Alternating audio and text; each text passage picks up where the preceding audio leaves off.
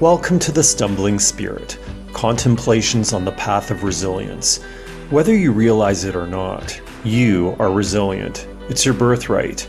As you take in your next breath, know this truth.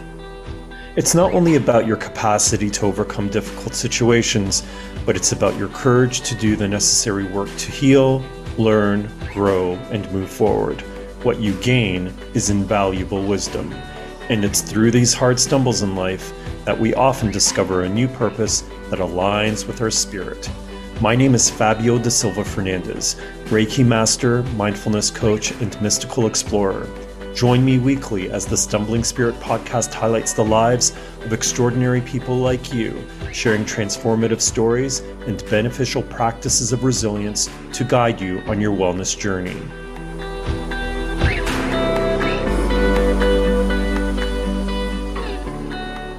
The Dark Night of the Soul is a book written by 16th century mystic John of the Cross, in which he gives a roadmap of the bumpy journey towards finding union with God.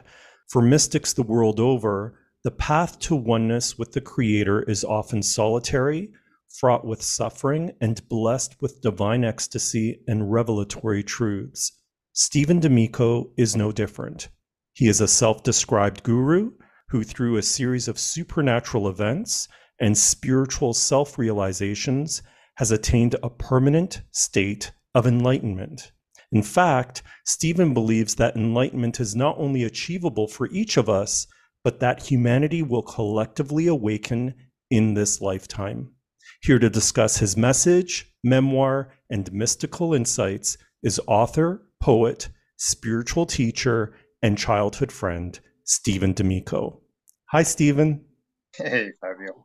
I just want to ask a couple of foundational questions before we delve into your personal experience.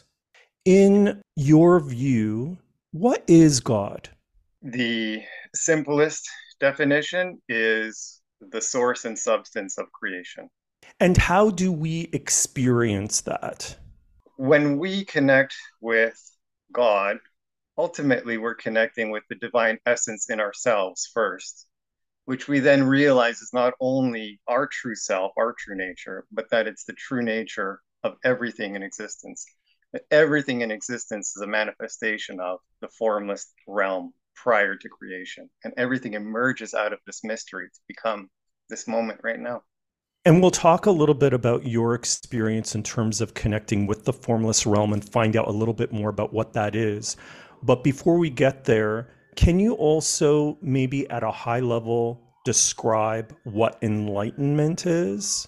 Like other than what I just said, because what I just said is enlightenment. I mean, that's what enlightenment is. Enlightenment in the most Catholic or broad meaning of the word, the most all-encompassing understanding of enlightenment is the realization of our true nature. And then beyond that, or further to that, it often follows, sometimes not right away, for the first person that begins to experience getting in touch with their own true self. They might not then make the leap to the realization that this formless essence, this divine substance that is really the bedrock of your entire identity, and everything else is just, something that gets layered onto that so you can have a human experience. You sort of realize that your body, your mind, your personality, these are all things that just become part of being incarnated as a human being, but they're not your true nature. They're not your true self. It's the vehicle that you use while you're having a lifetime of experience here. You recently wrote a book called The Lost Book of Mystical Insights, which is a collection of poetry and reflections. And I want to read one of your passages. Every spiritual seeker has to go through a dark night of the soul, or two, or maybe even three, or four, or more, before becoming a totally liberated human. It's part of the purification process that prepares your body and heart and mind for all the plunging and rising into cosmic mystery of being. We can't incarnate the glory of our higher selves until we drop our egos and conquer our lower selves. What is it about suffering that propels people on the mystical path to this space of enlightenment?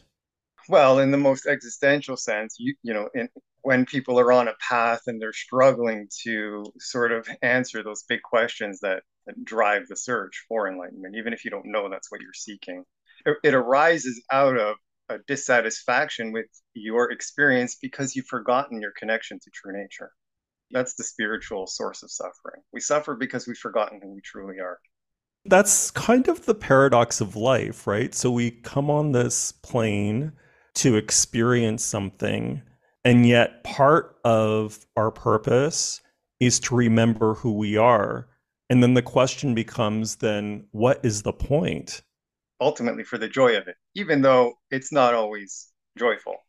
Even if you look at your own life and you look back at and we all suffer. I mean, suffering also serves other purposes beyond pushing or propelling the soul to try to rediscover its connection to God. Even if you look back on your own life, and we've all had periods that don't go well. I mean, I'm coming out of a 3-year period. Maybe we'll talk about that during the interview of intense suffering. You still, if you look back, you say, even though there was so much suffering, I'm still glad that I lived my life, that I got here, that I am who I am today. And how many people look back and say, I wouldn't change anything? Well, I mean, you think, why would you say that? I mean, you look back and you're like, I should have changed this, this, and this. And yet, in those moments when we're true to ourselves, we say we wouldn't change anything because we know deep down that we're on a journey and that we're exactly where we're supposed to be, and what ifs and the path that would have taken our lives in a different direction, but ultimately it's all for our own growth, our own development. Do you think that it's possible for someone to have a mystical experience or be a mystic without realizing they're a mystic? Absolutely.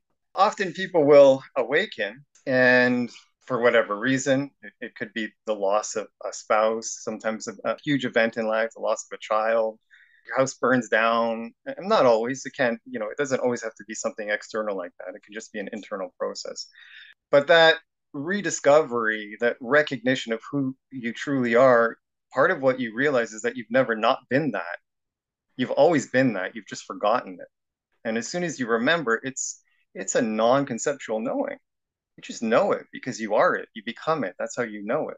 You know it by remembering it and becoming it. I mean, that's how we know anything. But in this case, it's that knowing that just emerges, and you may never even try to then go back and figure out what happened. You just know that now you're awake and before you were asleep, and you don't feel the need to tell anyone.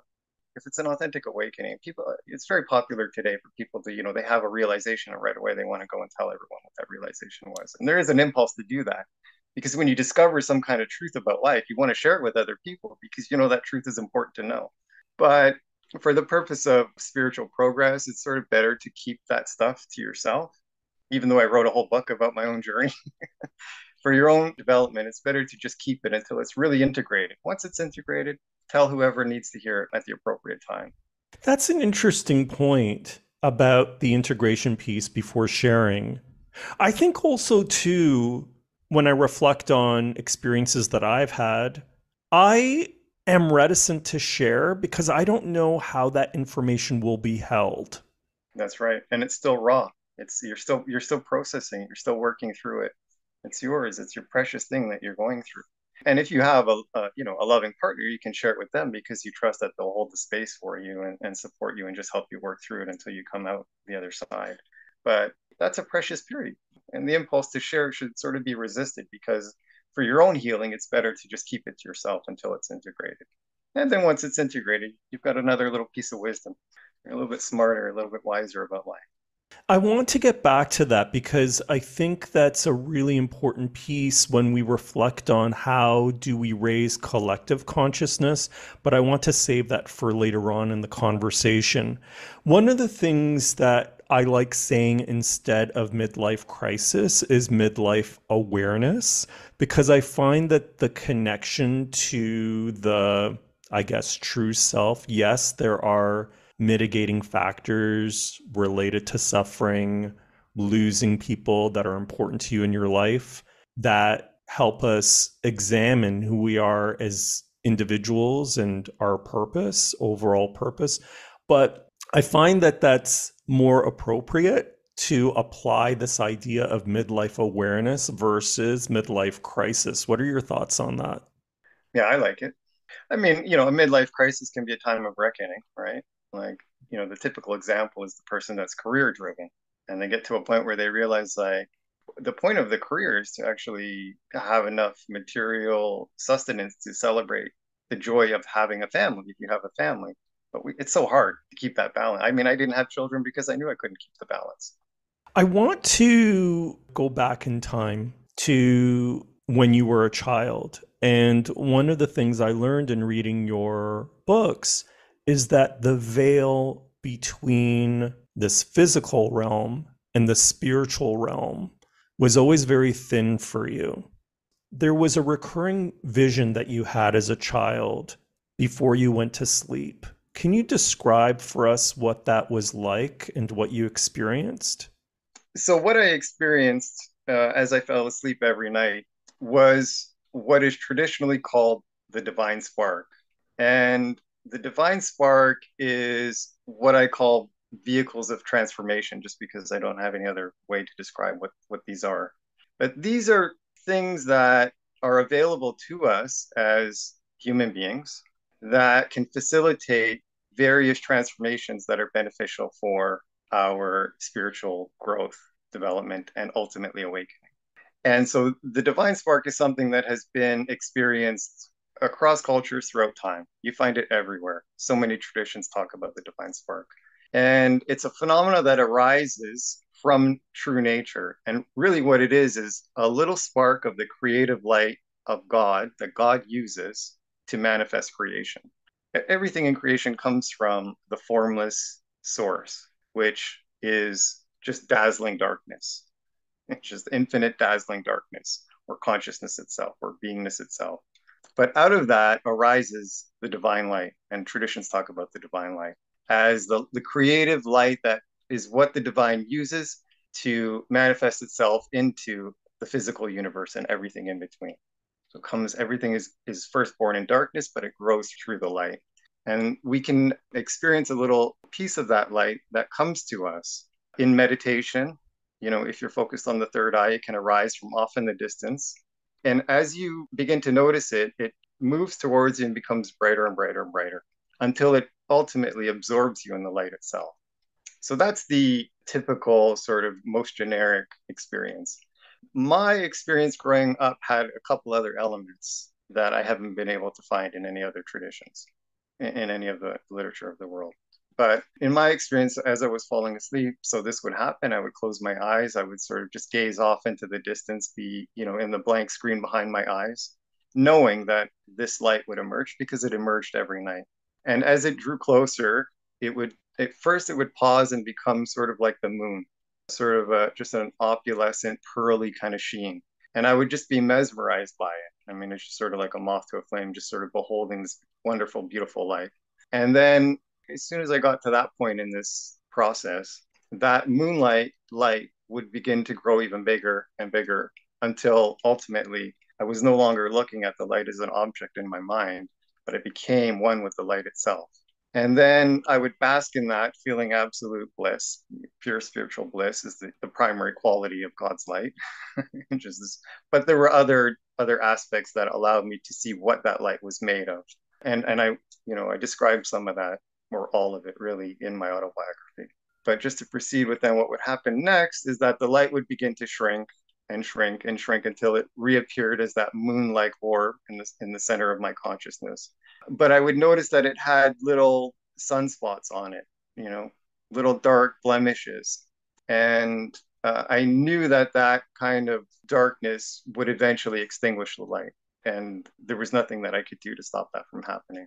So that orb would just begin to slowly lose its light as this darkness sort of took over and completely replaced all the light until there was no light left. And at the same time that that was happening, this phenomena would begin to shrink again down to that like star-like point of light that it would be at the beginning of this metamorphosis.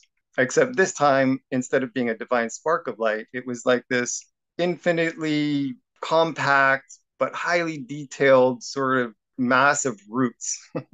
And at that point, I knew that I had no other choice except to resist and just become one with that sort of what felt like a decaying dot, this thing that would just decay life, decay everything. And as soon as I did that, I would completely fall into the formless source of creation, what I knew to be the formless source of creation. And that's always a wonderful experience. And I would always be glad that I got there, even though I had to go through the first part of the journey was great, the second part not so great. But I always knew that it would always bring me back to my fundamental true nature. And then I would just enjoy that. And then if I wanted to, I could reproduce the whole and go through the whole process over and over again, 5, 6, 7, 14, 20 times a night. Because you've mentioned it a couple of times, I think it's a good point for us to elaborate a little bit further. So you mentioned the formless realm. And earlier you said that this is a space of divine consciousness, of nothingness. So where does it sit in the realms of realms? Where does it sit, this formless realm? You mean, is it above, below, beyond this realm? Yeah. When you talk about the formless realm, is the formless realm, does that equal heaven? No, it's the source of heaven. Heaven is just a manifestation of the formless realm. But the formless realm is everywhere and everything. Right now, this moment is simply the formless realm manifesting itself as this moment. For you and me, it's this moment, but for the rest of creation, it's whatever moment they're experiencing and whatever exists beyond this planet. It's all whatever the formless is ultimately manifesting everything as it is right now. But the way that we connect with it generally is by going in and kind of just dropping down a little bit. But that little bit could be 1,000 leagues. I mean, it becomes sort of up and down, quickly loses its meaning. You're just sort of dropping into the underlaying presence that you know is there. And if we drop into that, then ultimately what happens, and we just really allow ourselves to drop into it, there is a feeling of rising up. And we sort of experience ourselves now as the higher self. But the aesthetic quality, the emotional quality of that is still the same. It's the feeling that the true nature of reality and the source of reality is consciousness or beingness. I have a question around near death experiences and out of body experiences, right? Because when I read your memoir, it sounded like this connection that you were having. So it was being presented to you, but it was also a conscious choice for you to enter the formless realm. When I think about out of body experiences and near death experiences, it's not, in my understanding of it, a conscious choice, but it is something that just happens when someone is near death or someone has died. Mm-hmm. So, what are your thoughts around what you experienced in terms of your connection to the formless realm and near death experiences and out of body experiences? Is there a difference, or is there something that is similar between those two experiences, or is it the same?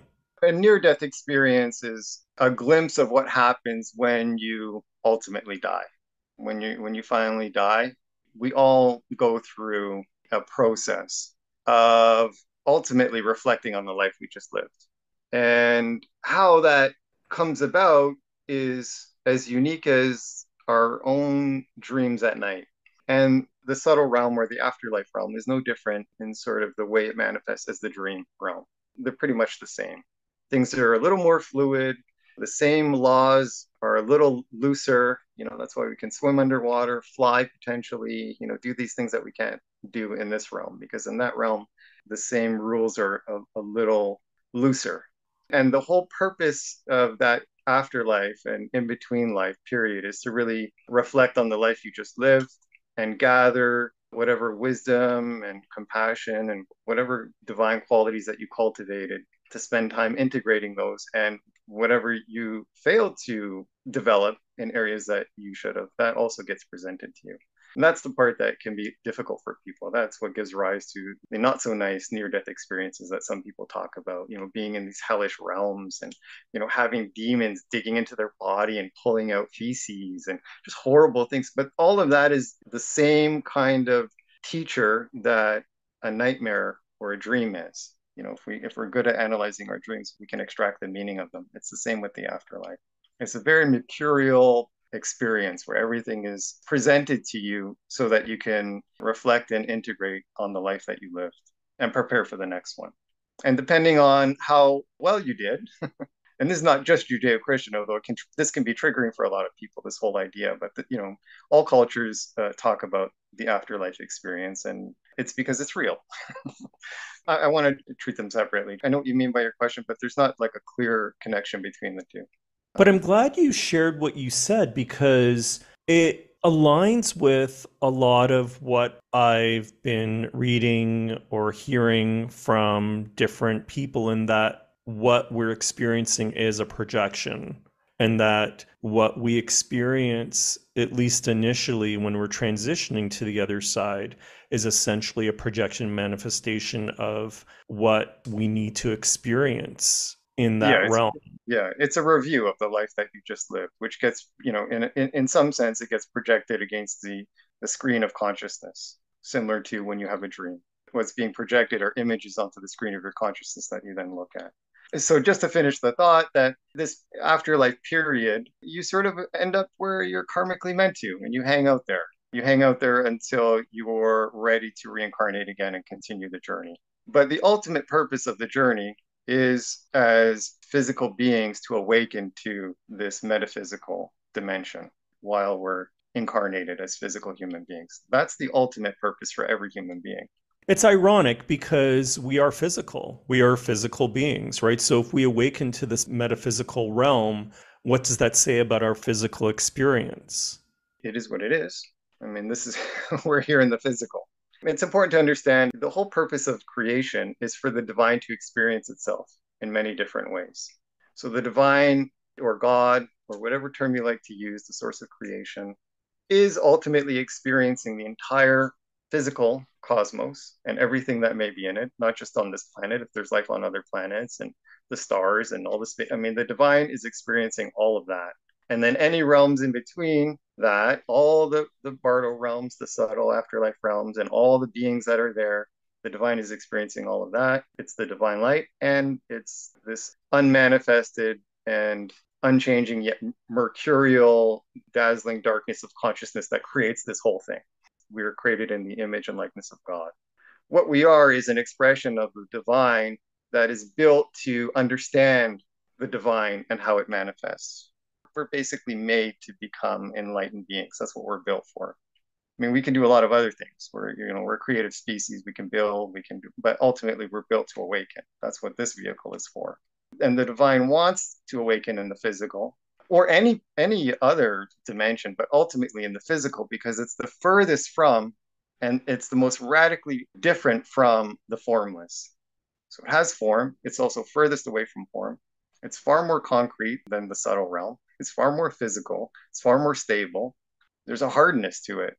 It's not, you can't deny it. And life itself is hard. I mean, it's hard figuratively and also literally. This is the physical realm. And the divine gets the most joy out of waking in the physical realm because it's also the hardest realm to awaken in. It's the one that's furthest away from source. When we go to the afterlife, it's not as far away from the divine. And so it's easier to realize that it's all a manifestation because it's also much more fluidic. It's more dreamy. And you can manifest things easier. Like you can think of someone and all of a sudden they walk by your path, or you want a peach and you walk down a street and you turn around and then there's a peach that just bloomed. I mean, that's the dream realm, that's the subtle realm. And it's easier to see that there's a creative process at work when you see it happening, because you just thought about something and your tiny little dream came true. It's clear that something is going on. That's a miracle. But we can experience all of the same things here in this physical realm. And that's really what the divine wants, to sort of spiritualize the physical through us, to make this world more open to the divine creative light and the action that it likes to take to make life more perfect and better and more joyous and more wonderful. What's really great about your memoir is that you give exercises about how to connect to the formless realm or how to practice elevating our vibration to be able to reach an enlightened state. And one of the exercises that you had in your book is looking in the mirror. So, can you explain the mirror exercise to us? When you're doing the mirror gazing exercise that I describe in the book, you're basically using a mirror as a way to get in touch with what is generally called the witness in the spiritual literature. And really, what the witness is simply the eye of the soul. It's the soul that is seeing. And in our quieter moments, when we're sort of reflecting and detaching from our lives, we're sort of getting in touch with that part of ourselves. But if we understand what it is, we can get in touch with it more intentionally, and it becomes the easiest and quickest gateway to reconnect with our true nature. So we get in touch with the witness by learning to disidentify with the body, mind, thoughts, emotions, all of the stuff that's happening in our lives. We give ourselves an opportunity to just set the world aside and all our concerns aside. And when we do that, if we do it well, we naturally just start to get in touch with this part of us that's always aware. And we realize, oh, I'm always aware. Even though I get caught up in life and, I get on the roller coaster of life, there's a part of me that's always there in the background, just watching it all happening. And I only suffer because I forget that. So that's the first part of this exercise, is to understand that. Once you understand that, what you're doing is you're using the mirror as a way to get in touch with that.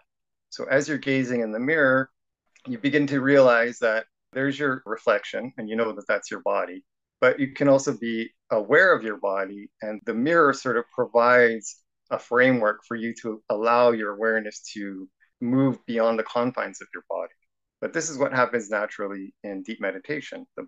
We sort of drop the body and our awareness begins to expand beyond it. And so the mirror gazing exercise is just an opportunity and a way of using a mirror to facilitate that process that happens more or less in deep meditation. I love the question of who am I? Who am Yeah. I really? And so, really, it's an invitation to step outside of our body as what you term the witness. So, is the witness the higher self? Not exactly. The witness is a basic quality of the soul. Our souls are really consciousness and beingness and awareness, those three together. It's like a holy trinity. They're unique, but they're also connected. They're three, but they're also one. And the witness is just getting in touch with the awareness aspect of the soul. It's the part that's always looking.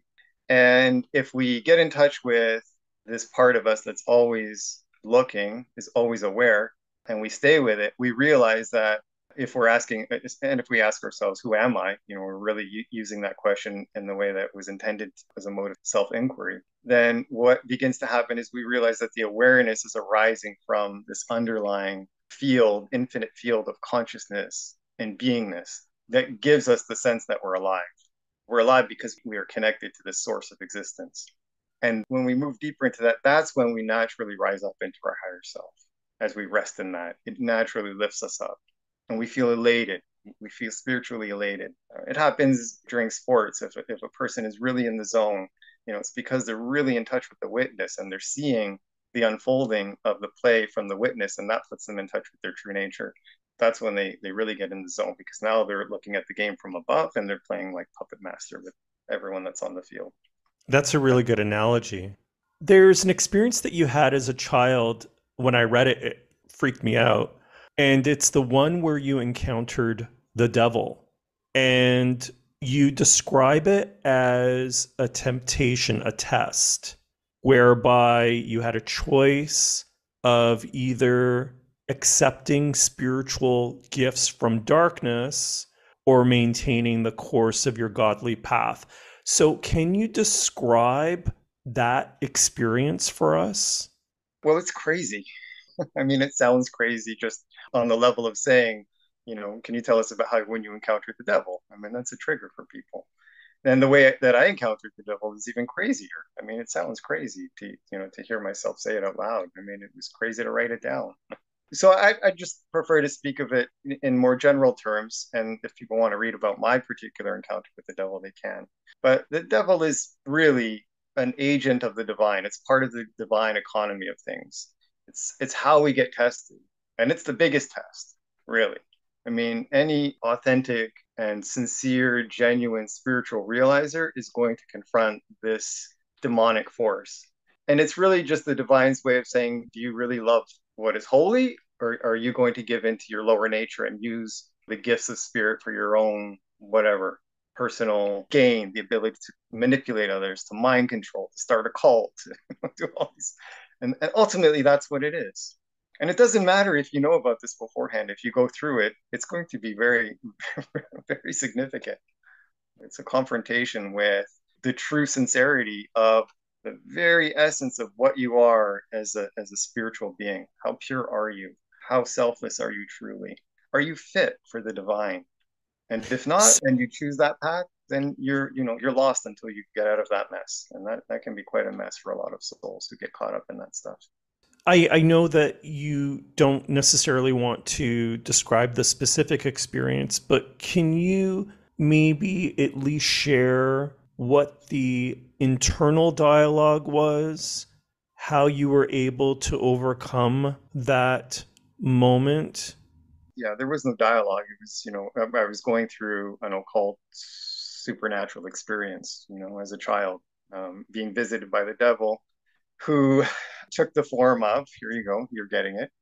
The devil would manifest in the form of the Count from Sesame Street, which, as a child was somewhat disarming, but also kind of made me realize that whatever this entity or being was, it probably wasn't holy, but it was intriguing. And the first thing he would do is telepathically turn on the lights in my room. That's how he let me knew that he had power. He would just turn the lights on. And so here I am. I'm in my bed as a child, and I'm standing in the middle of the night with a puppet from a TV show that I loved, but who was here in a very real way. I mean, I could reach out and touch him. It was real. I wasn't having people often ask for, are you sure this wasn't just a nightmare? When you have mystical experiences, you know what they are when you're in them. You can discount them later, but when you're in them, you know that these are not normal experiences, and there's a separate kind of reality to them. And then once I realized it was happening, he would just open my mind up to all kinds of spiritual realizations, incredible realizations about how the universe operated. I mean, it's crazy occult knowledge that I never would have been able, I still can't. I can't access that knowledge even today. But this being would open me up to it. And at the same time that I was able to sort of participate in these telepathic exchanges with the devil, all of that knowledge would disappear as soon as I thought it. So I would forget it. I would know what he was saying, I would understand it, and then it would disappear. And the implication is that if you wanted to retain that information, if you really want to be able to know what I know, then you had to follow me. And I always knew that this was a test. Like if I followed this being, that was to my own spiritual peril. But he also would occasionally appeal to my some of the other mystical experiences I had as a child. Is I would astral travel, so I would have these experiences of being able to, leave my body and fly around my neighborhood and fly up into higher dimensions and come back down. And so the devil knew this, and he would say, like, you're doing that in the subtle realm. I can show you how to do that in the physical realm. I can teach you to levitate. So I was quite intrigued by that. That sounded exciting. I mean, as a child, to be able to fly physically, and there's a being that's saying, I can show you how to fly. So one night I finally decided I'll just see if it's real. And so the devil took me outside of my bedroom on the staircase of my childhood home and basically released me from gravity. And I rose up in the air probably about 6 feet, and I was levitating. As soon as that happened, and the devil saw that I thought it was amazing, because I was like, it was amazing. I'm floating, like I'm a magician, whatever I thought as a child. I thought it was amazing. And the devil saw that I was excited and said, see, and I can show you more. Just follow me and I'll show you so much more beyond just being able to levitate, learn to levitate. And that's when I knew, again, there's the choice. If I choose to say yes, I'm going even further down this path that instinctively, intuitively, I know is the wrong path, but my curiosity is getting the better of me. And I'm sort of disregarding that inner voice that's telling me not to do it. But at that moment, I realized, no, stop it right now, turn away, reject this thing. It's not worth it. Whatever the devil wants to do for you, and whatever power you gain, ultimately it's going to lead to your own destruction. It's not going to turn out well. So I said no. it dropped me immediately and disappeared. And that was the end of that. Thank you for sharing that. What do you think is the devil? Who is the devil? The devil is just it's not a fallen angel. It's a function of the divine. I mean, it's been understood as a fallen angel, but really it's just, it's God in disguise showing up and testing us.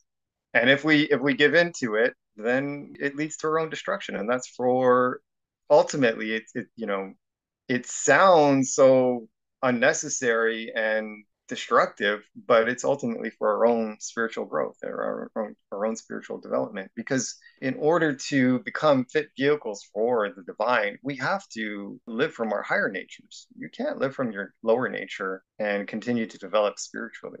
Your lower nature is the part of you that's selfish. Your divine nature is the part of you that's selfless. What the divine wants through us is to be the best expression of all of its qualities in physical form. And it will throw the devil at us to help us get there. It's a really interesting idea and topic.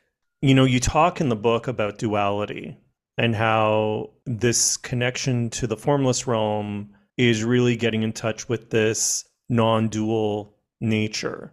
But in existence, there's duality, there's light, there's dark. And so when we think about God, or at least when I think about God, I think about God in the sense of the ultimate, the highest vibration, frequency, and dimension of love and light. Like that's how I understand God to be. And then when I think about the devil, I think of the absolute opposite. And when I see what's going on in the world and the darkness that's going on in the world, it's hard for me to conceptualize that the devil is something that is in essence manifested by God. Yeah. So, can you maybe elaborate a little bit about your ideas around that? Yeah. I mean, we just sort of discussed what the devil represents for the individual soul on its journey. Well, those same forces operate collectively through us as a civilization, as a society, as a group, whatever. But when you think about it in terms of the world, it's a force that rises up through us when we're losing our way. And if it has to get super ugly, well, that's going to make us realize, like, okay, all this murdering has to stop. I mean, we're better than this. But until we do that, it will continue to flourish. To me, Trump represents the Antichrist. He's a representation of just how unbalanced American society has become, how dysfunctional it's become, and by extension, other places around the world too. I mean, the rise of populism and hatred as a political populist force is rising, or it's wanting to rise. It's trying to rise. And if we let it, there's going to be more suffering until we push it back down and keep it in check and appeal to our higher natures by our better angels. Let's talk about the soul's journey. So, in Buddhism, there are different levels of learning from a soul perspective, and it's cyclical. Let's say a soul in this lifetime embodies that darkness. Is that something that every soul experiences? Or is it just that certain souls have this darkness within them and they do these terrible things and then they go on the other side and then they have their life review and then they come back and then they are slowly improving as a soul? I just want to get your thoughts on the soul's journey and whether it's inevitable for every soul to have that experience of pure darkness before they can experience pure light. No, not to the extent of, say, a Hitler. Right? We don't have to become Hitlers on this grander journey of many lives. None of us usually have to go that far. Hitler was probably a manifestation the same way Trump was and still is of what was happening on the planet at that time. He represented the thing that rose up, but there was enough support for it to allow all of that darkness to emerge into our collective field and cause World War II. Most souls, may dabble in things that are morally questionable and get corrupted to a certain extent before they realize I have to clean up my life. This is not the right way to live. But most people don't have to become murdering rapists in order to get there. One of the things you mentioned in your book is that you feel that you've been here before and that when you were in the physical plane in your previous life, that you were a guru. Can you explain a little bit about what you perceive your soul's journey to be in terms of your previous lives and what you're experiencing in this incarnation? Well, just to be clear, so I remember incarnating in this life. That happened during my awakening when I was 22. I recall choosing this incarnation and the purpose for this incarnation. But I've never experienced my past lives the way that some people can. I may one day, that'd be nice. It'd be interesting to see and to know, but that hasn't happened yet. But I have had intimations of being a guru. Like there are things that you just know, like I know this is not my first time doing this. I've done this before. And there are things that have happened in this life that made me realize that in other ways. This is old territory. I've done this before, but nothing specific. One of the things you write about is being inspired by certain mentors in your life. And one of the mentors that you had growing up was a gentleman called Mr. Michael. Can you explain a little bit about who Mr. Michael was and how he inspired you or influenced you on your spiritual journey?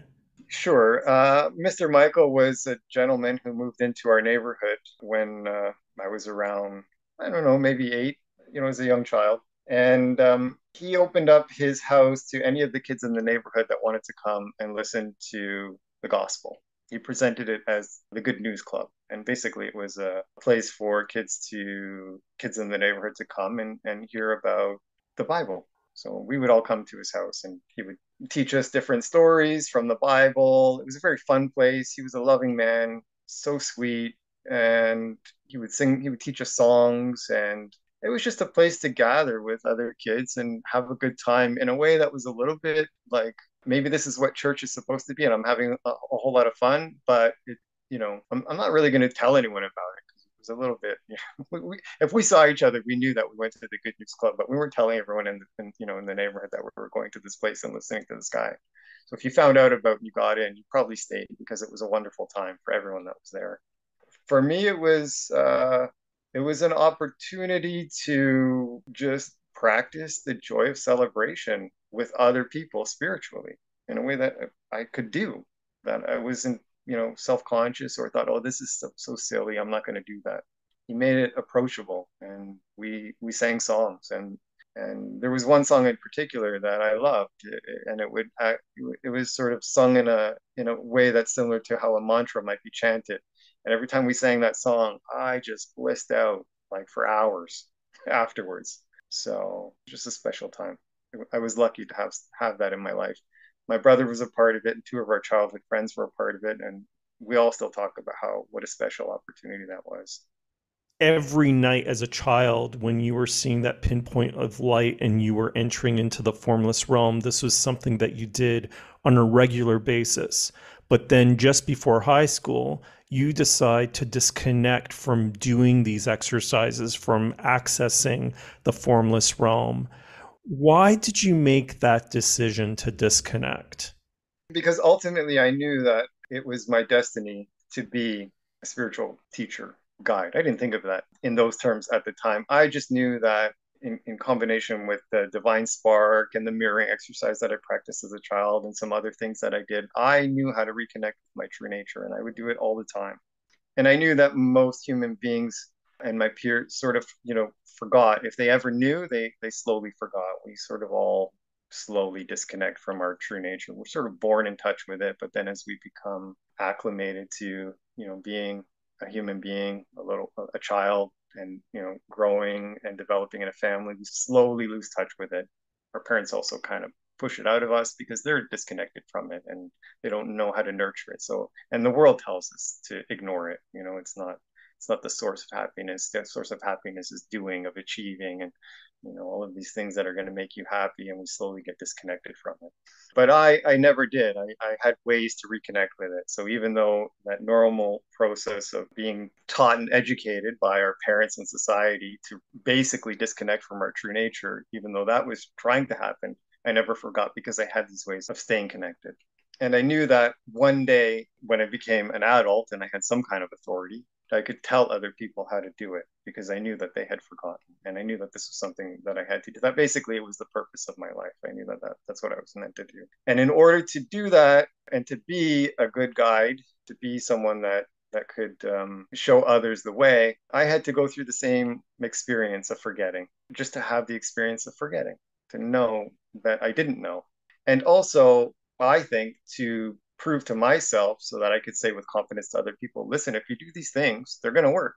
Because I did them, then I stopped doing them, and then I started doing them again, and they worked. So the decision when I was a teenager was to go through a process of forgetting, just like every other soul does, so I could experience being unawake, being asleep. And in the process of awakening, also, I think, discover new things as well as rediscovering the things that I had forgotten. Ultimately, what I discovered is these bodies are made to awaken. We're built for it. We just don't know how to use it. We don't get a user's manual. I mean, the information is out there if we want to find it, but it's quite difficult to figure it all out without the guidance of somebody who knows. I want to talk about that period of time, though, because even as a child, when you were having these experiences, you led a fairly lonely existence. It was a lonely time because you were having these experiences and trying to understand what these experiences were ultimately about. And then when you disconnected from it in high school, there was a sense of loss around not connecting with the formless realm as well. If you could describe a little bit about just the mental state that you were experiencing as well as the emotional state. Basically, what I experienced was what we were talking about earlier is the suffering that comes from forgetting. Because when we forget our true nature, we forget the underlying subtle joy that makes life truly manageable. I wouldn't even say enjoyable, just to sort of get through life. If you lose that joy, life is can be pretty difficult to get through, which is why most people suffer, is because they've lost that joy. They've lost their inner joy, and they've lost their inner joy because they're no longer connected to their true nature for whatever reason. It's that searching and yearning for union with source. That's what the spiritual search is about. But if we're really disconnected from true nature, then we tend to go through the dark night of the soul, this experience of existential melees, like just like everything is so flat. Why am I even doing this? Why do I get up every day and go to this job and then come home to my screaming kid? Like, what is the point of it? You just become so disenchanted with life because you're not being nourished by your spiritual essence. And you think you're the only one that is feeling that way. And, then you feel guilty. Then you feel that way. This is a prevalent modern health issue. People are suffering from existential melees because they're not connected with their true nature. That's why there's so much depression. And when you're in that state, you feel so lonely because not only do you not feel like you can't connect with anyone and find or extract any joy or meaning out of life, you feel like a failed human being for not being able to do it. And it's very lonely. But that loneliness can often lead to an existential crisis, which is an opportunity to have a spiritual awakening. So instead of a midlife crisis, midlife awareness, or whenever it happens. You reconnected in university, and it was done through the medium of writing. And you talk about this experience that you had while in class, and you see a vision of an X. First of all, maybe describe how writing inspires this connection to the formless realm, and then also explain that vision of the X and how you at least initially interpreted it. At that point, I didn't really even understand what I was searching for anymore. I just knew that there was this thing about myself that I had forgotten. So I was trying to find a way to get back in touch with that. And I thought that maybe writing could be a way for me to rediscover that. But it doesn't have to be writing. What really matters is that you're searching. You want to know. You really want to find out the answer to the meaning of life. That's the thing that fuels the actual process. And then how that unfolds is unique to every individual. For me, writing became important, but it wasn't the only thing that I was doing, but it was definitely a significant one. And how and why, that's a big conversation. what I can say is that the thing that you're talking about was I was in my second year of university and I decided to take creative writing as one of my electives so that I could use writing as a way of possibly uncovering the meaning of existence or even using poetry as a way to elevate and transform my consciousness. So that was my intent. And in a class that I was in, the instructor for the class was a Canadian poet, Christopher Dugney. People may or may not know about him, but when we started the first day of class, he introduced himself as somebody that was part of a serious commitment to transform human consciousness in the 60s. So I thought, okay, well, this guy's interesting. I'm in the right place. And in one of his classes, what we would do is we would submit work anonymously, and then it would be redistributed to the class, and we would read it and then just kind of comment on it. Sometimes he would comment on it, and sometimes he wouldn't. And one day there was a poem that went around, and I thought, as soon as I looked at the poem, I thought no other student submitted this. It was written on dot matrix printer, which was outdated technology at that point, and it looked like it had been photocopied many times over. So it was also blurry. It just looked like a really old, like something that's been around a long time. Whether or not he submitted it, I don't know. He doesn't know. I asked him about it years later, and he said possibly, but he doesn't remember. But as soon as I read that poem, and I don't remember the poem in its entirety anymore, but I do remember the one line that had the most impact. It was an image that was created, and it finished off with a million plates of the moon. And that image, that poetic image of this idea of like just a million plates of the moon stacked one on top of the other became a sort of a metaphorical vehicle for me to, again, just have an out of body experience. Maybe there was something in the poetry that contained a power to do that. I don't know. Poetry does contain that power. It can. So I think it probably did. So I'm in class, and all of a sudden, I'm out of my body looking down on the classroom, knowing that we're talking about this poem that just had this profound effect on me. And Dudney was asking different people in the class what they thought of it. It was sort of popcorn style. He often didn't say, "What did people think of it?" He would just give you the opportunity to say something. And then if there was a long enough silence, he'd say, "Okay, next one." But on this day, he actually asked a few people what they thought of it, which made me think it was his. And I think on the third time he asked me, and I didn't really want to say anything about it, but I thought it was amazing because, I'm now out of my body, but I didn't want to share that with anyone. And while I was in that transcendental state, I had a vision of an X that just appeared in my mind's eye. And as soon as it appeared, I knew that it was something significant, that it was something that was going to be potentially beneficial for my journey, but I didn't really know for sure. But it was definitely mystical, and I knew it. And then it sort of gradually receded into the distance of my consciousness, and I kind of came back down into my body. That vehicle of transformation, which is, sort of how I refer to these phenomena in a general way, became quite significant in terms of helping me become fully self-realized or to fully remember my true nature in a way that I've never forgotten it since.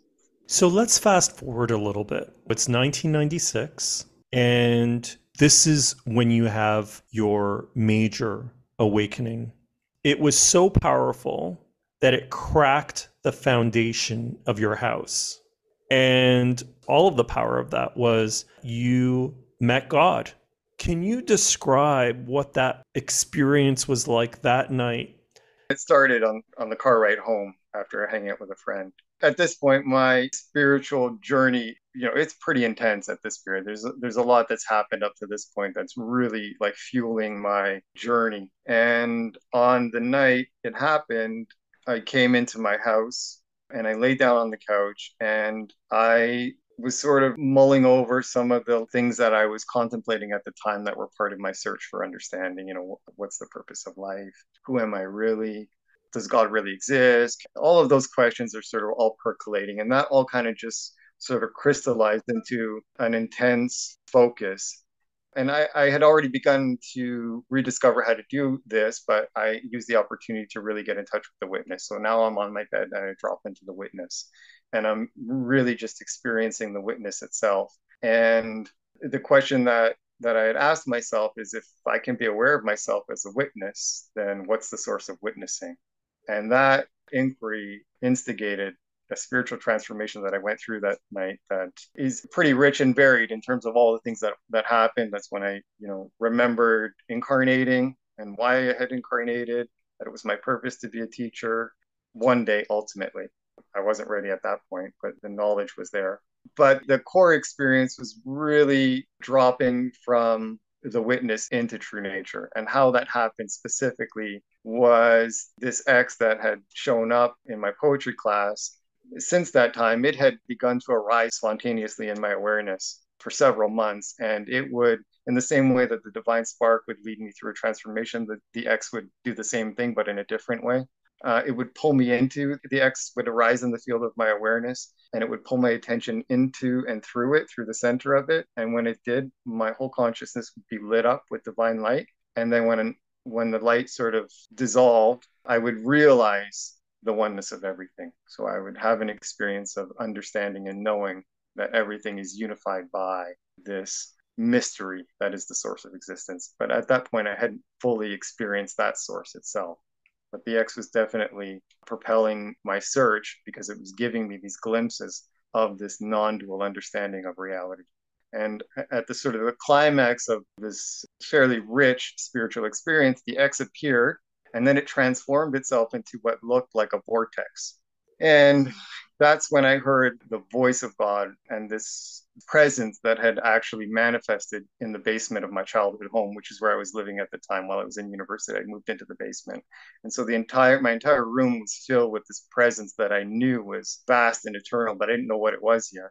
And it said, if you want to know the answer to, it didn't say it direct in words, it was just direct knowing transmitted directly. If you want to discover the answer to your question about the witness and any other spiritual question you have to go into the void. And I was quite apprehensive because I didn't know what that would do and where it would lead. But eventually I just decided to go for it. And as soon as I did, my body mind went through sort of like a shamanic shattering. My identity completely exploded and dissolved. And I found myself in a realm that was featureless and formless and just kind of eternally empty and nothing else. It was just sort of empty. And I thought, like I've made a mistake. This is not good. There's nothing here that feels alive. There's no, dazzling darkness of consciousness. But as soon as that happened, the presence I realized was coordinating this entire experience. And that's when it lifted my consciousness up into my higher self. And I connected with God, who presented himself as I am. And more transformations happened after that. And as I was leaving that space, actually, there's a part before I left where the divine said, and I knew I was rediscovering the source of existence. The divine said, you can stay here if you want, or you can go back to your life. It's your choice. And I realized I could stay there and I guess not come back into my body. And I guess my body would have died. Or I could come back. And I knew if I came back that I wouldn't lose my connection to this understanding, this higher dimension of pure consciousness that I was in. I knew that I wouldn't forget it. Like it's established, you're not going to forget it. But you want to go back to your life and live with that. And I said yes. And at that point, I went through a series of other transformations that brought me back into my body. But as I was just before I left, I decided, okay, I'll come back into my life. The divine said, oh, one more thing before you go, you're going to have to tell other people about this.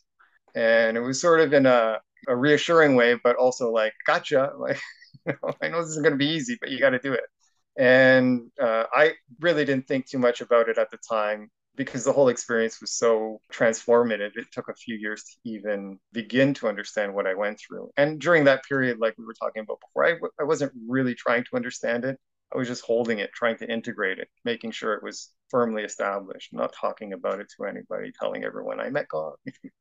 There's a real sense of purpose in relation to these experiences that you've had. And I want to explore that in a little bit, but I feel like I need to touch upon something else first.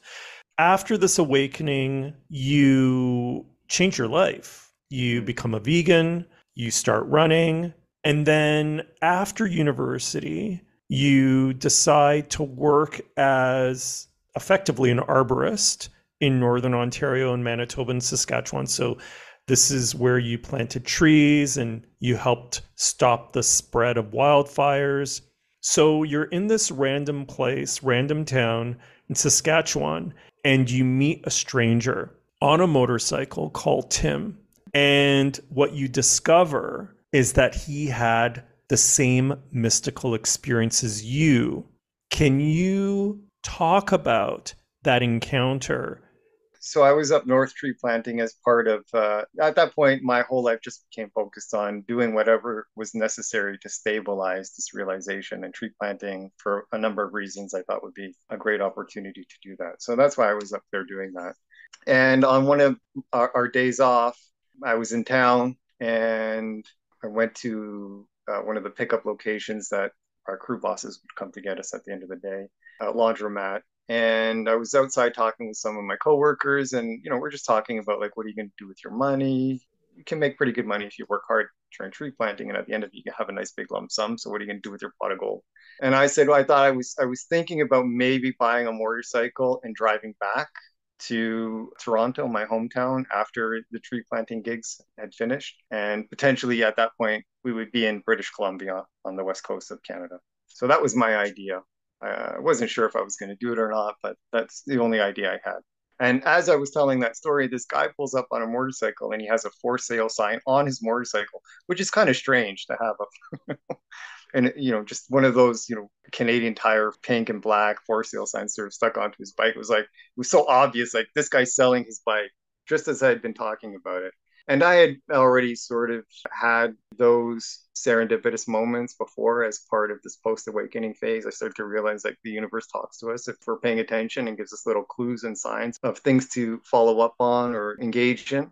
And so as soon as I saw it, I knew like I got to talk to this guy. So I introduced myself and told him what I was doing and that I wanted to buy a motorcycle. And that I thought it was quite interesting that, I had just been talking to my friends about it and then you showed up. And as soon as I said that, he knew that I had had a meaningful coincidence.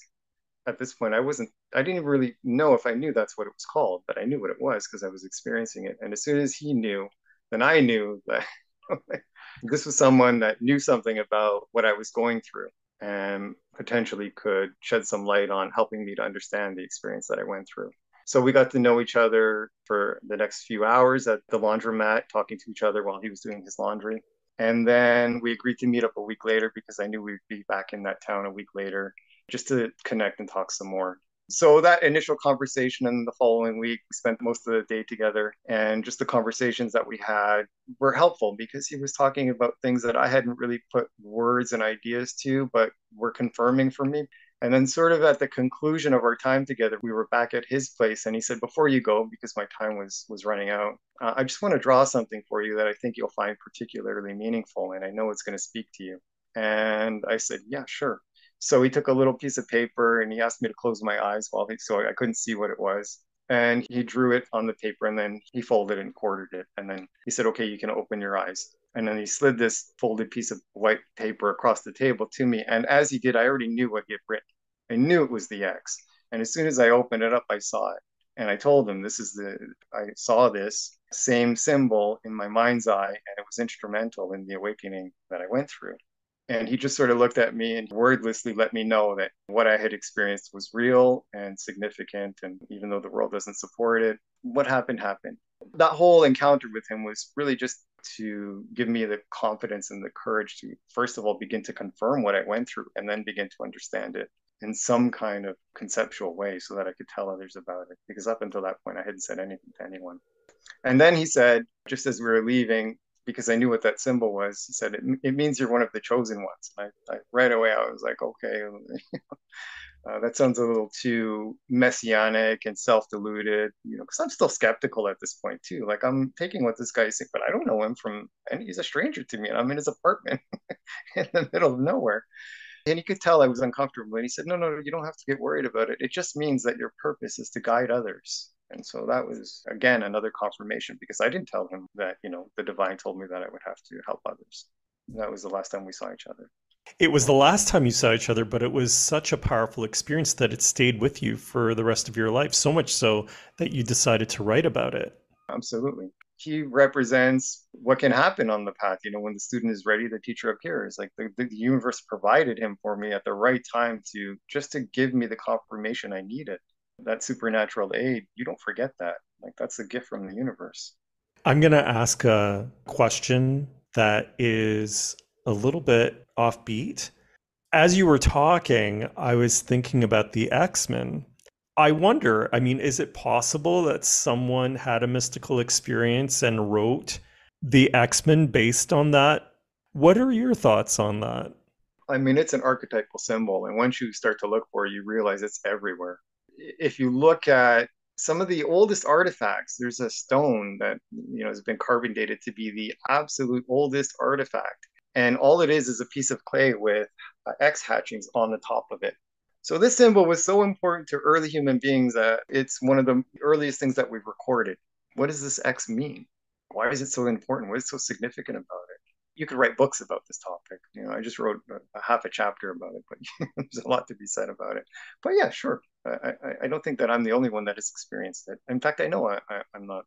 It's the basis of Buddhist mandalas. If you look closely at a Buddhist mandala, even though they're highly detailed, you'll notice that a common motif is that the entire image is often set up on an implied X in the painting. And it figures in Hindu yantras as well, but it's everywhere. If you start looking at sacred symbolism from ancient cultures, you see it everywhere. Yeah, it's quite a universal symbol for sure. And at least in your experience and in Tim's experience, it was a supernatural experience. Yeah, I don't know if he had that experience. I know that he had an awakening because he told me he had an awakening, but he didn't tell me much about the nature of his awakening. So we didn't actually have the same experience. I just trusted him. I don't even think I'd used the word awakening at that point, but when he said it, I knew what he meant. You mentioned the word integration. So when you finished your work up north, you return, and shortly thereafter, you take on a role as a mediator. And this is something that you started doing in high school, but you sort of reclaimed for yourself as a profession. And you end up working with vulnerable women. And you talk about how in your experience of mediation with this group that you noticed there was profound healing just by your very presence. Can you describe what that was like?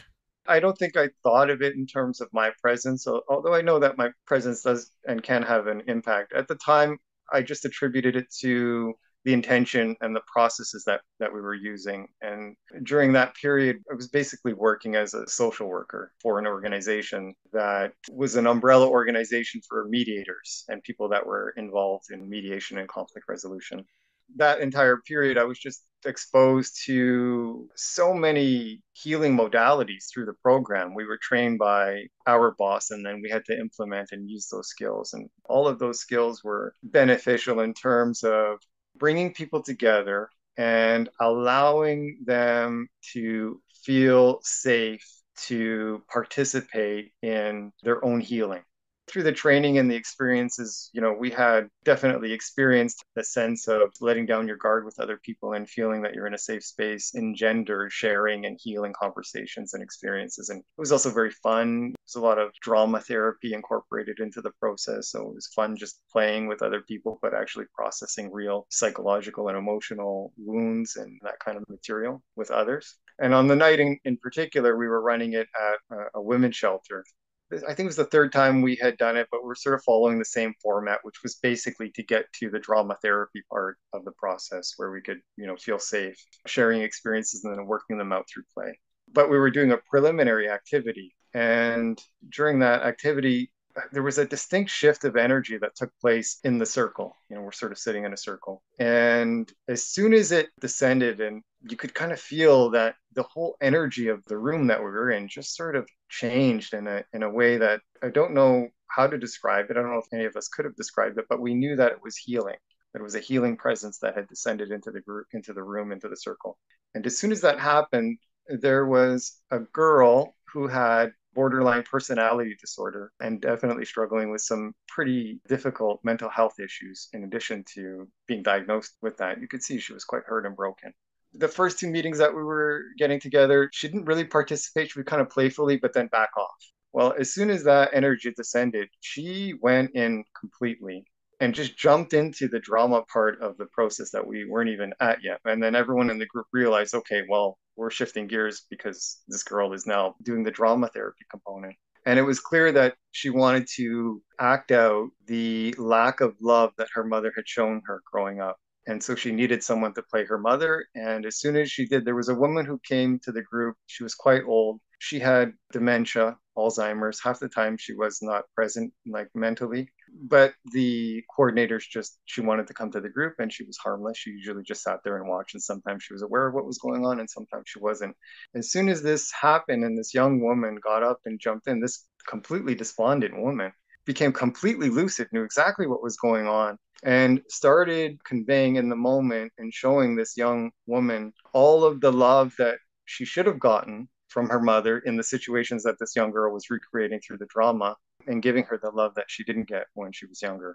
And it all happened so naturally and easily. There was no conversation about what we were going to do, no setup. It just happened so intuitively and automatically. And we all knew that there was this sort of higher intelligence functioning through the group, and we were just willing participants in it. And then after the girl had worked through it, there were a couple other women who had gotten a brutal fight earlier in the week, and we sort of knew it because people talk. They were on opposite sides of the room, and it was clear that they were still pretty upset with each other. As soon as this healing happened for the young girl and the older despondent woman was over, they ran across the circle in the middle and just embraced each other and just started sobbing and apologizing for whatever had happened. And then everyone else that was in the group all gathered around and just gave them emotional support and containment. And then after it was over, we sort of all reflected that, okay, that was supercharged. That wasn't a normal evening. We knew that some healing energy had descended into the group. And that was my first experience knowing that that could happen. This was a glimpse into how, if we create the right environment and the right conditions, that a higher intelligence and energy can operate through the group if we all just sort of go along with it. You wrote your first book, Heaven on Earth, A Guide to Enlightenment and Human Unity, when you're in Cartagena. Why was that the perfect time for you to start writing? I think it had been a few years, and I was working in Colombia as part of the same organization. This was after the job that I had doing this healing work. I had been a participant, and then I was hired to be a facilitator. So I got to do the job that my supervisor had done. So I had the opportunity to run the group the following year. And then after that, they had been invited to Colombia to rewrite their curriculum, their nationwide curriculum, to incorporate conflict resolution into the curriculum. And I had been hired to be part of that. And while I was there at the start of the conference, we were asked to stand up and just talk about what brought us to the field of mediation and conflict resolution and why we were here and what were we here to share. So I did that. But the whole time that I was talking, what I really wanted to talk about, which was much more meaningful and the real reason, had to do with my awakening. But it wasn't the time or the place to share that information.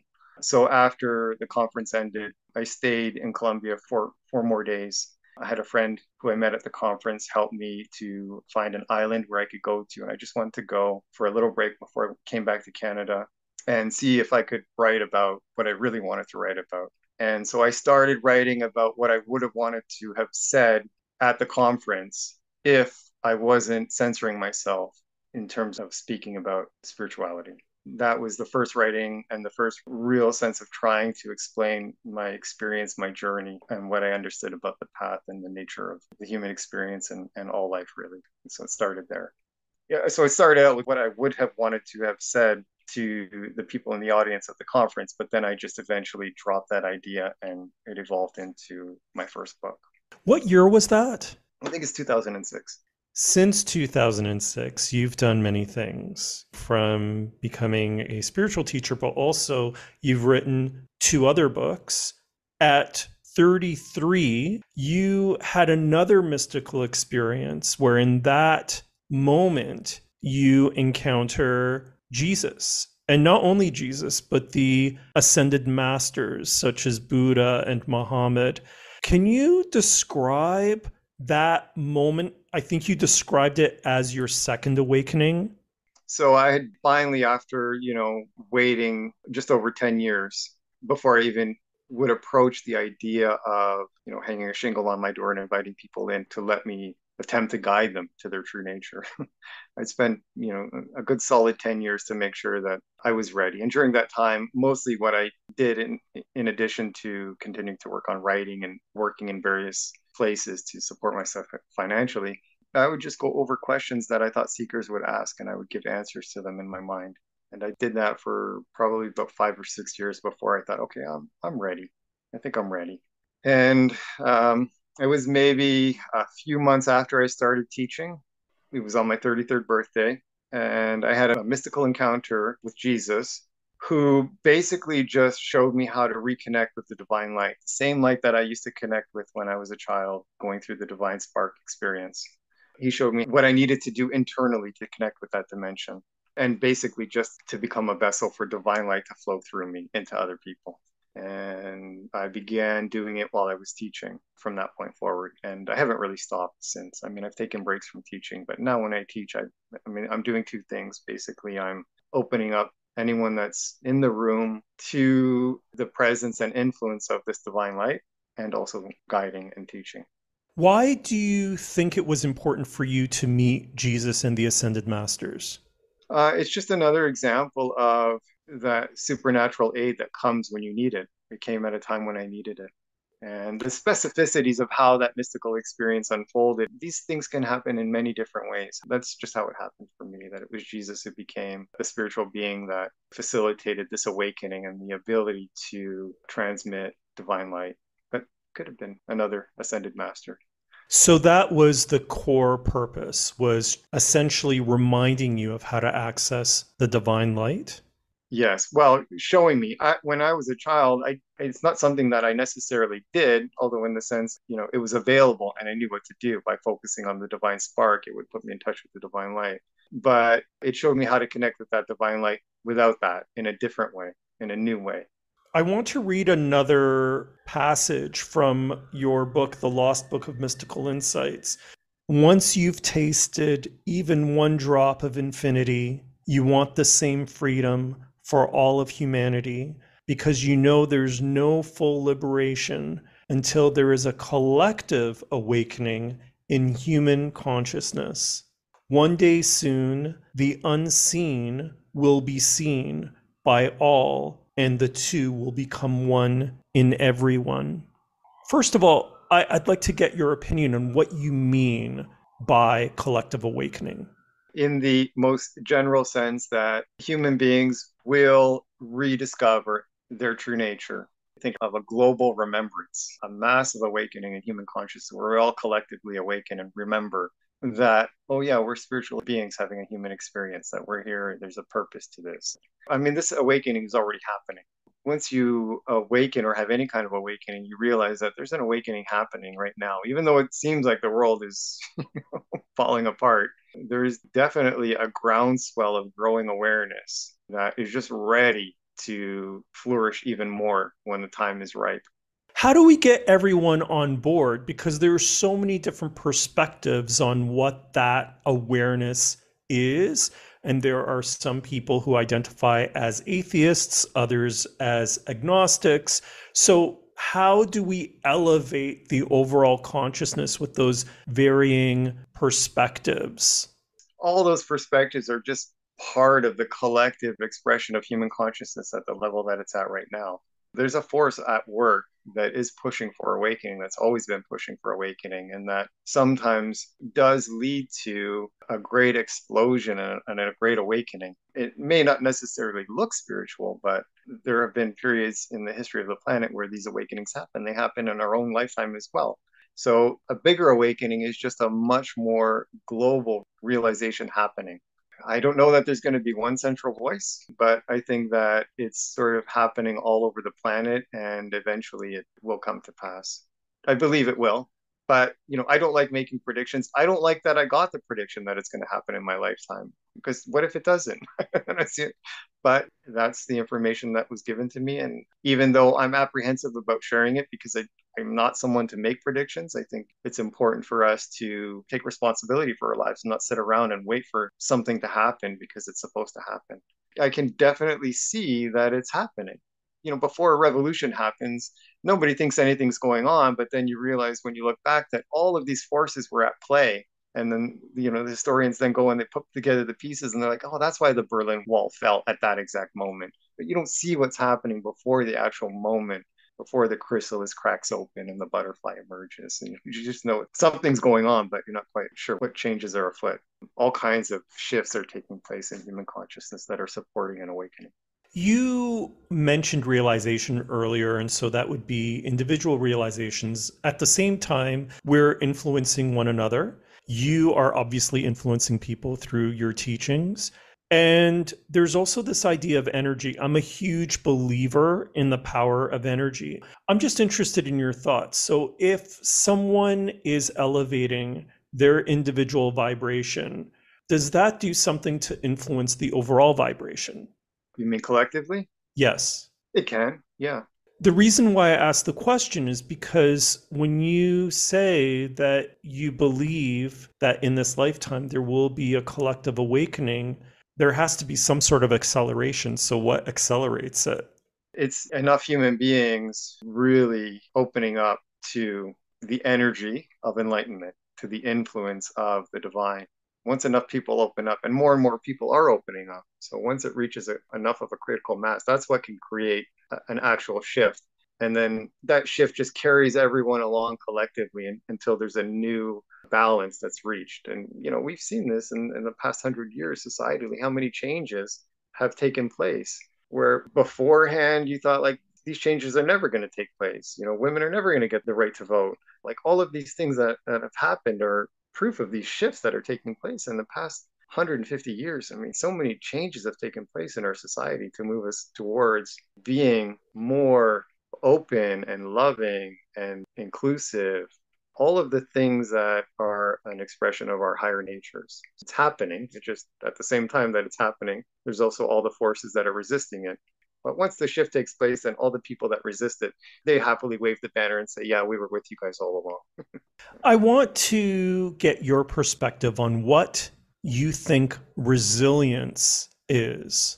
Resilience it's really a fundamental quality of the soul. The soul is resilient because ultimately the soul knows that this is all a divine play. And that knowing that although it's real and we experience it as real, ultimately it's not really real. It's all a play. And that everything changes and eventually what is happening now isn't going to last forever and this will pass. So the soul knows that, and that's what gives the soul its resilience. That's why when we're younger, we're so much more resilient and we can go through so much more. We still haven't lost touch with our true nature. And so we can be bullied at school and be shamed and, have dysfunctional parents and completely normalize it all and just keep going. It's complete insanity because we still haven't lost touch with our true nature, which is resilient. Built into that, there's an inherent, I think, hope or a trust in life. But as we lose it, then we lose that resilience, as well as whatever else we lose when we lose touch with our true nature: joy, peace, equanimity, love. What are your practices of resilience? For me, it's very important to be fit physically. I find that, if the body is unwell, and I've had some health struggles, particularly in the last 3 years, where I was bedridden, and there were nights when I wasn't sure whether I would get through the night, and even if I wanted to, because what I was met with on the other side was just pain and incapacity. I've suffered a couple bouts of paralysis descended into my arms and my legs, and I've had so much pain. Just like when you're not physically well, that resilience is not as strong. It's still there, but it's definitely not as strong. And it's easy to fall into despair and be like, why even? I mean, if all I'm experiencing is pain, what is the point? Luckily, I got through it, and I'm able to focus on getting strong physically. For resilience, it's being strong physically. Running is my first joy. It's the first thing I discovered after awakening, the importance of moving and keeping the body fit and healthy. That gives you that resilience. It's interesting that you mentioned physicality because you spend so much time in the spiritual realm. But I do see a connection. I do see a connection between getting not only physically fit, but also expending energy, physical energy, to make room for the spiritual work. So it's interesting hearing that from you. Yeah, it's important. I mean, for some people, it may not be as important, but for me, it's extremely important.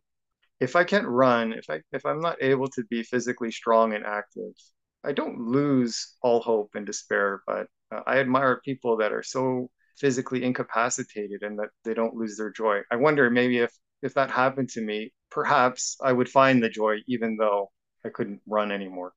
But I don't want to think about that right now. I want to keep running for a little while longer.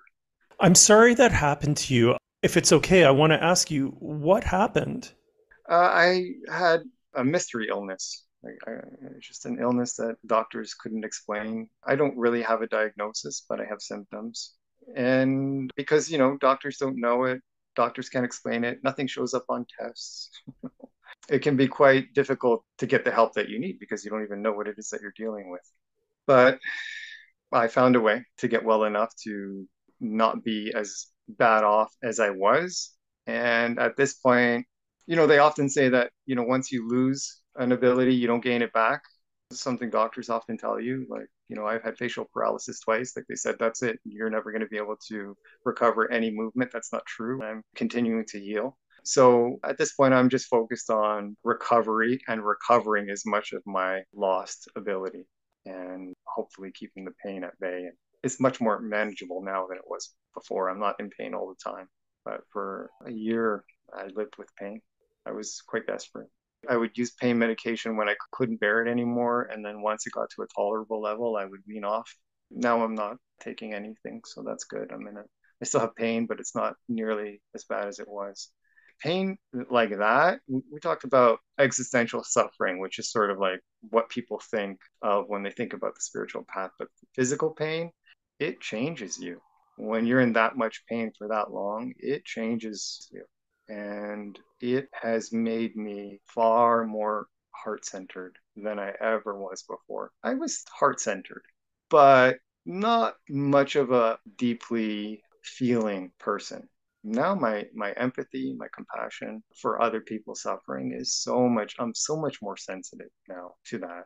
I was sensitive, but I think in the past I could have also been quite dismissive because my body was functioning perfectly and I was existing in a transcendental state of bliss and peace for most of my waking life. So when people talked about their own pain and struggles, I didn't have as much empathy for that. Not that I didn't have any, but now I know what people go through when they suffer physically. And it's opened my heart up. I'm glad to hear that you're in a better place. And it sounds like you were able to learn and you're still learning from that experience. Thank you. How can people reach you if they want to contact you, and how can they purchase your books? All of that is accessible through my website, stephendemico.com. So if you go there, you can get in touch with me. My books are available on my website. Before we close, I want to read a poem actually from the back of your second book, The Incredible State of Absolute Nothingness. The name of the poem is Nirvana. When God's consciousness reinstalls, it forces the dismantling of our walls and strips the self with a devouring hand, leaving us naked with no place to stand. Upon a groundless ground made of energy, where we merge and meet our true identity. Even the trail of our journey steps disappear in this almighty eclipse. A blissful emptiness replaces our vacancy that dreams of a life filled with felicity, freed from the ego's karmic needs, replaced by love's eternal ease, and the burning desire that our souls release, what the divine on earth wants to unleash, in waves that make all our activity an endless expression of heaven's harmony. Descending from these timeless peaks, are fount-filled angels made to reach our human need to blissfully release into this life an evolving peace. Thank you, Stephen. It was such a pleasure chatting with you. Thank you for sharing yourself, bearing yourself, and inspiring us on our own personal spiritual journeys, our spiritual paths. Thank you, Fabio. Yeah, it's been a real pleasure and a treat, and I appreciate the opportunity.